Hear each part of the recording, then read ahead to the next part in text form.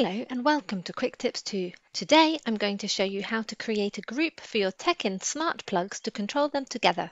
To do this, open the Smart Life app. Tap on one of your smart sockets. Now tap on the Edit icon on the top right side of the screen. Tap on Create Group.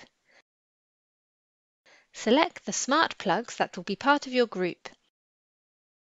Then tap Save. Enter the name of the group, let's say Room 1.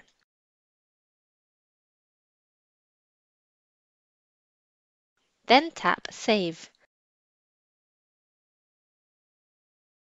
Now go back.